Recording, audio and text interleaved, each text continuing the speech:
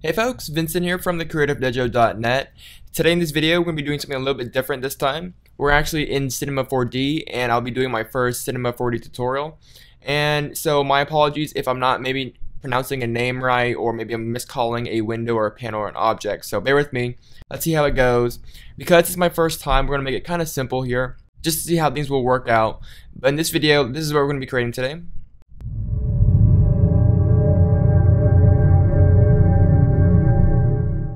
So as you can see, nothing too amazing, but we do have some pretty cool text here, and we have that nice rotation and some random movements here. And of course, we're going to bring it into After Effects. Once we're all done, we're going to composite it, add some composite elements here, such as the smoke and the environment, and some polishing lights, and some color grading and stuff like that. So just going to polish it up in After Effects. But in this part, we're actually in Cinema 4D. So let me go ahead and start fresh here. I'm in Cinema 4D. But you'll be able to follow in pretty much any version of Cinema 4D. So let's go ahead and go to File, New, and we'll start fresh here. So the first thing I'm going to do is I'm going to go to my render settings, and I want to change the output from 800 by 600 to 1280 by 720, and this is just 720p.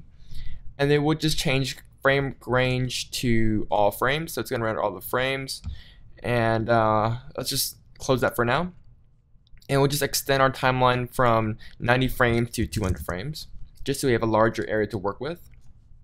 And so let's get started. The first thing I'm going to do is I'm going to create my type. So for that, you can use Illustrator Path or Splines or whatever you want, or Extrude NURBS. I'm going to use the MoGraph MoText just because it's a lot easier. So we have our text here. I'm going to change the text to Creative Dojo. And I'm going to go ahead and change the font to a more prettier looking font. So let's just select a font here. Go with that one. We'll change the align from left to middle. And we'll just go ahead and increase the horizontal spacing just a little bit. It's a little bit too tight for me. And that's good. So let's go ahead and create our camera just to set this thing up. So create a camera. We'll go into the camera settings here. We'll go into the coordinates. And I just want to zero this thing out so we have a flat camera to work with. And then we'll go ahead and enable the camera so we're viewing our scene through our camera. And I'll just reposition this a little bit.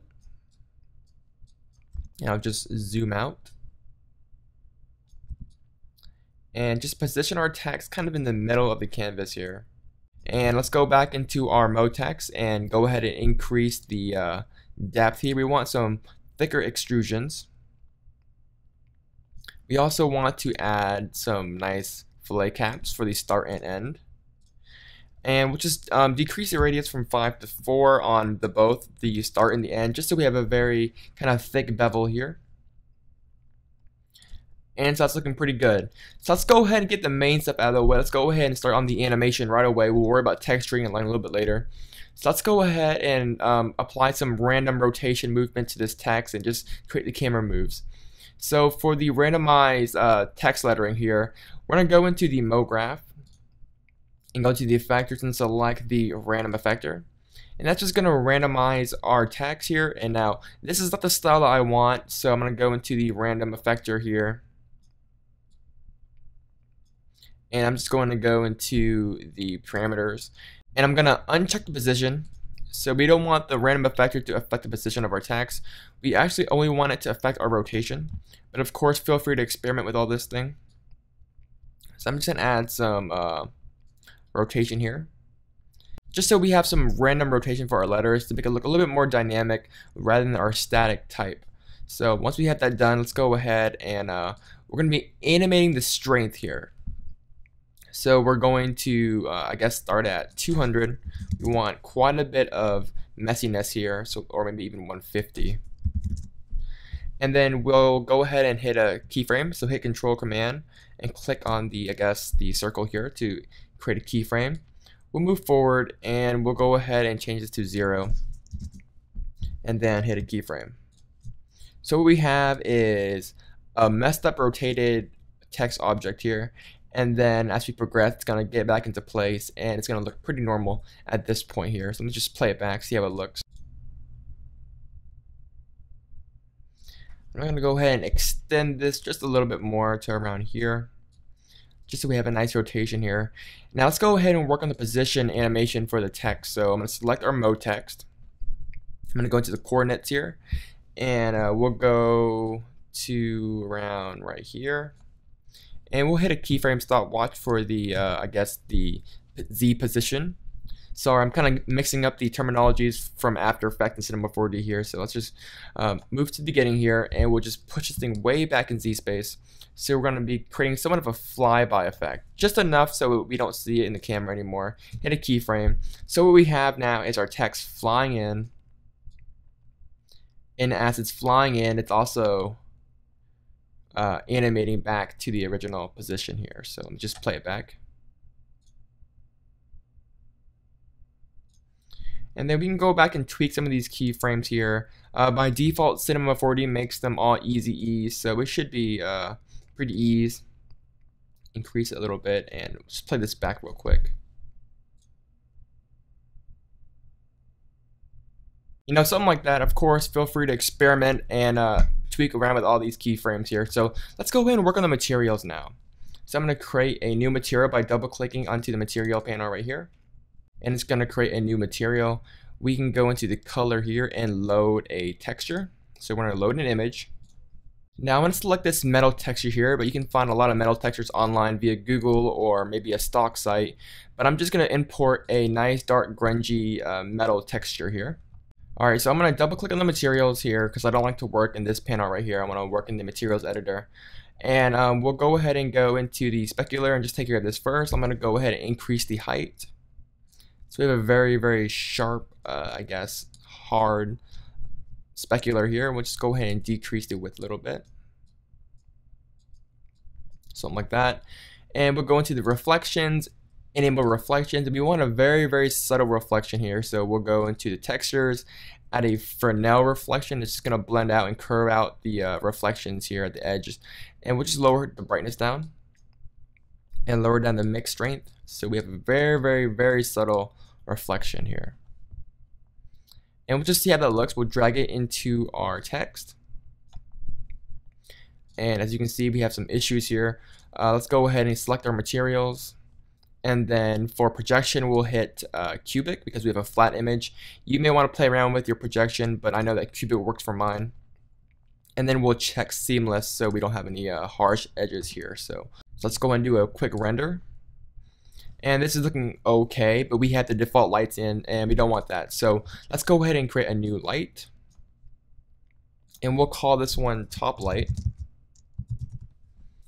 And then first thing we want to do is go into the light and we want to go and enable shadows. Rendering, I'm going to select the shadow map soft instead of the area. And so we have our light now and we're casting shadows. And of course you can play around with the density and all that stuff. But I'll keep it at default for now. And I'll just raise this light on the very, very top of our scene. I'm going to uncheck our camera so we can just freely navigate without messing around with our camera. And let's go ahead and just position this light at the very, very top so we kind of get this nice top bevel here. And somewhere around there. We'll duplicate it one more time. We'll call this one backlight or rim light, and it's going to act like a rim light for the back of our text. We're not really going to want to illuminate the back of our text too much. We just want a very subtle light just so we have something in the background. We'll go back into the camera view, and we'll just position the backlight until it looks pretty good. And we'll go into the coordinates and just push it back a little bit and do a quick render. You know, something like that. You may want to push it back just a little bit more. And then maybe decrease the brightness a little bit. So we'll change the brightness intensity down to maybe around 75. And we'll kind of give it this cool blue color. Just tint the light very, very subtly. This kind of blue teal color here. And we'll change the top light to kind of a warm light, just so we have some variation in the colors, just so it's not just pure black and white. Okay, cool. So we just have a very basic lighting setup, not the greatest lighting here. Of course, you can play around with it. See, when we're kind of transitioning in here, you can see that it's just pitch black. And that's because our light is not actually hitting the text here. So let's go ahead and create a new light. I'm just going to uncheck the views. I'm going to create a new light. So duplicate this one. We'll call this one front light. And we'll just push it back just far enough so that our animation is illuminated when it first starts. We want it to make it kind of dark in the beginning. We don't want it too bright here. So we'll just change this intensity down to maybe around 30 so it's not too bright. Let's just check it out here. Let's go to the beginning of our animation and see how this looks like. And maybe we can make it just slightly brighter, maybe 50% here. Yeah, just enough so we can see the details. Of course, we're going to be doing some color correction and color grading to make this thing look a little bit nicer. So it's going to fall into place. Check it out. And then I think maybe we can even decrease the top light intensity down to maybe around 80%, just so it's not too bright. Now, one final thing that I did in the original shot or in the original project is I created a landscape object just so we have a very subtle background texture. So I created a landscape here. I'm going to change it to Z. And let's just uncheck the camera here. Rotate to the side. We'll just push this thing back. Change the orientation to -Z. My mistake. Push it kind of far back. And then we can increase the size. Go back into our camera. We can increase the size a little bit so it fills our whole scene here. Increase the height.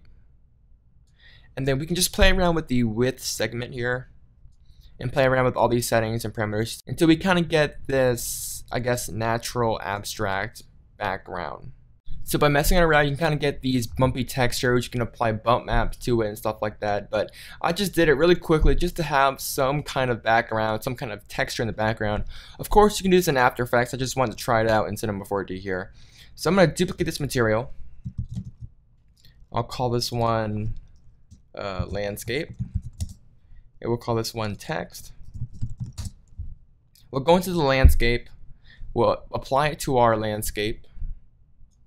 And it's kind of the same exact material, so not a different texture. Of course, you can play around with the texture yourself and add a new one. I'm going to go in here, turn off the reflections, and turn off the specular. And then for the color, for the texture, I'm going to go ahead and add a filter. And that's going to allow me to play around with the contrast, the brightness. I'm going to really lower down the brightness a little bit and decrease the contrast. And just do a quick preview. And as you can see, we kind of have this grungy metal grunge texture in the background, just so we have a subtle background to work with, some kind of texture in the background. So one final thing before we render, we forgot to animate the camera a little bit here. So the camera is kind of static. So we want the camera to start at the beginning here. So we'll select the camera, goes to the coordinates, and we want to just zoom in a little bit so we don't see our text here. We'll hit a keyframe for the Z position. We'll move to the end, and we'll just zoom out a little bit. Be around there. Just so we have a very subtle movement. Just like that. And of course, as you can see, our landscape is not big enough, so we'll just scale the thing up. Go to the end here. Go into our landscape. And we can just scale this thing up to kind of fill our frame. Just something like that. And then now we can go into our render settings. Make sure that all of our render settings are correct. So we have 720p, we have all frames. You can go ahead and add ambient occlusion if you wanted to. I'm not going to do it in this case. Make sure that all of our save parameters are correct. So I'm going to save it somewhere. And then we want to make sure that we have an alpha channel. And once you're done setting up all the names and format, you can go ahead and render by rendering it to the picture view or however you want to render it. I'll usually just render it to the picture viewer here. So this is pretty much it for this part of the tutorial. In the next part of the tutorial, we're going to bring it into After Effects. We're going to really add some major color correction, major color grading. We're going to composite some smoke into there and add some lighting and just make it look a lot prettier than what it is now. So hopefully you guys enjoyed this first Cinema 4D tutorial. I know it's kind of rough for me and I know the results aren't that great, but hopefully as I get more familiar with doing tutorials in Cinema 4D and kind of messing around, experimenting, then hopefully the tutorials will be better and the results will be a lot better as well. It's kind of new, kind of different than working in After Effects because, you know, you're more experimenting in Cinema 4D than anything else, especially in After Effects. So that's pretty much it for this part of the video tutorial. I'll see you guys in the next tutorial. Once again, my name is Vincent Williams from the Creative Dojo, and I'll see you guys next time. Bye, guys.